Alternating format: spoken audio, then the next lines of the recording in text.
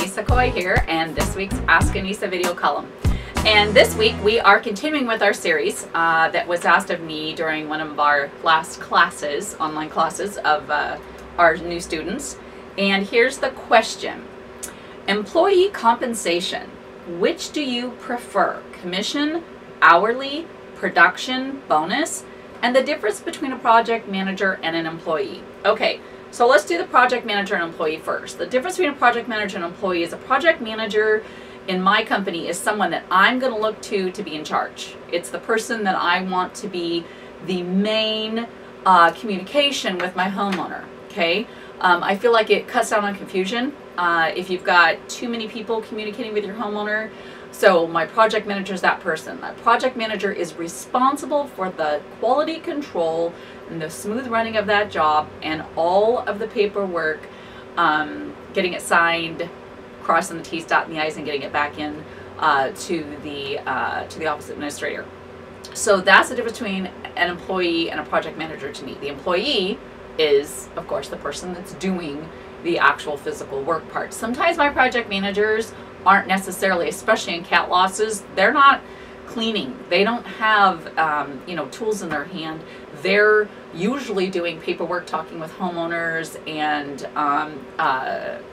inventorying equipment. Okay, so the second part of that question was, which do you prefer, commission, hourly, production, or bonus when it comes to employee compensation? Okay, so I have some real particular feelings here. My preference, and I've only tried a couple of these scenarios out, but my preference I have found to be good is hourly plus a job performance bonus based upon profit margin, gross profit margin on the job. Okay, so I would up someone's bonus per job. They got a certain percentage, 2, 3 to 5%, depending on my profit margin on the job, and I would set those up. Like, those are pretty set and standard. And then I do hourly. Now, I pay higher than average wages for my area. It's just what I do. My crew travels a lot for me, and so I just want to make sure that they feel very cared for. I also take care of all of my crew's travel expenses as far as transportation, hotel, and then food. Now, again, we are traveling. It may be a little bit different for you if you're in a set warehouse situation with your contents.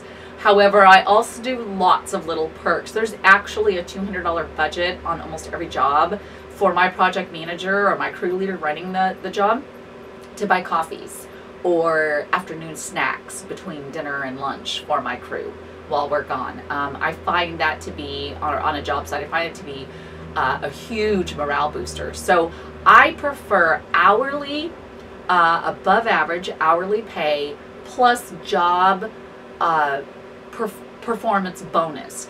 I do not like, in particular, paying for like a piece rate where it's, for so many you get paid so much per box or so much per measurement. What scares me about that is I get nervous that I'll lose quality, that quality will get sacrificed for speed, and that's a very scary thing when it comes to contents. All right, well, hopefully I answered your question there and you found that valuable. I'd be very interested to hear how you compensate your employees, especially when it comes to contents cleaning and structure cleaning.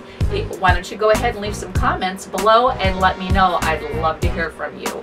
And speaking of hearing from you, don't forget to email me questions, Anissa@firehouseeducation.com, and I will see you on next week's video.